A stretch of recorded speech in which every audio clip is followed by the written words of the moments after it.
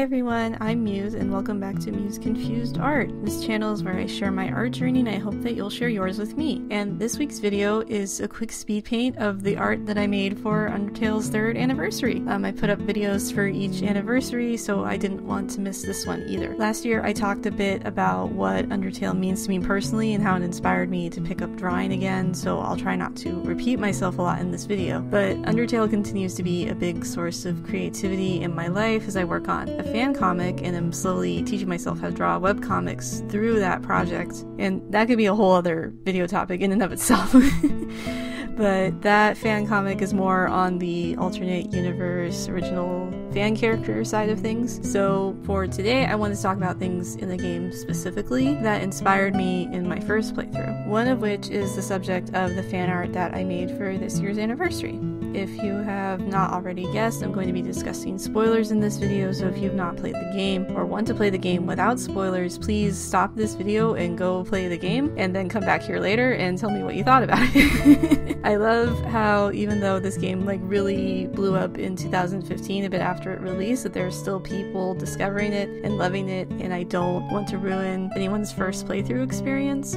So getting back on topic, playing through the game the first time when you're going through Toriel's house and then you look at the mirror at the end of the hallway and the flavor text says, "It's you!" I initially thought it was just really cute. I was already completely charmed with the game at this point since I was playing it to distract myself from some real life things going on, and more cute flavor text was super appreciated. It didn't really fully hit me how well this was planned until I got to the end of the game, and there's that black and white mirror version of the house where the only color is from the flowers, and you check the mirror again, it says, "Despite everything, it's still you." And that was a whoa moment for me. I remember reading later that line made some people cry, and it didn't make me cry, but I got goosebumps, I remember, from reading that. Again, I don't want to repeat myself a lot from last year's video, but since I was playing to distract myself from things I wasn't really dealing with in my life, that line was the start for me of this game becoming something more to me personally. It sort of reminds me of that quote, which I tried to look up the source for, and apparently it's disputed. But anyway, the quote that goes, "No matter where you go, there you are." It feels like despite everything, it's still you has a similar meaning to it. I know there's also a meta context specific to the game for this line, which we'll come back to in a second, and that's another reason why this line is brilliant in my opinion. But I always interpreted "no matter where you go, there you are" to mean that you can't run from internal problems. You have to face them sooner or later and make peace with them. So in Undertale, there's that metagame narrative about who you choose to fight or kill, or if you choose not to fight at all, or if you choose to fight everyone. And the actions that you take as a player follow you through to the end of the game, and in some cases even through multiple playthroughs of the game. So to me, despite everything, it's still you, and no matter where you go, there you are very similar.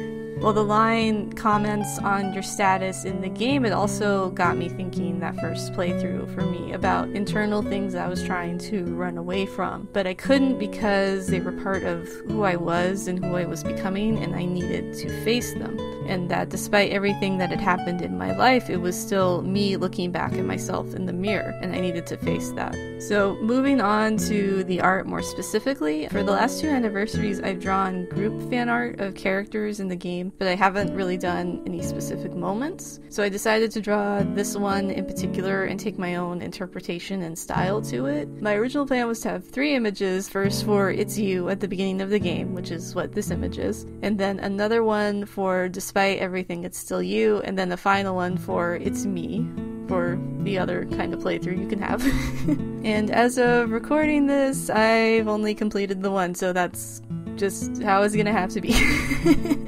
That's the anniversary image. And I'm glad I at least have this one, because it's a moment, just the progression of this moment still really sticks out in my mind. And I do want to try to do the other images I had planned for the set maybe later on, but I'm glad that I have something to have up for the day of the anniversary. I also wanted to challenge myself to actually draw a background, since I've been lazy about backgrounds recently.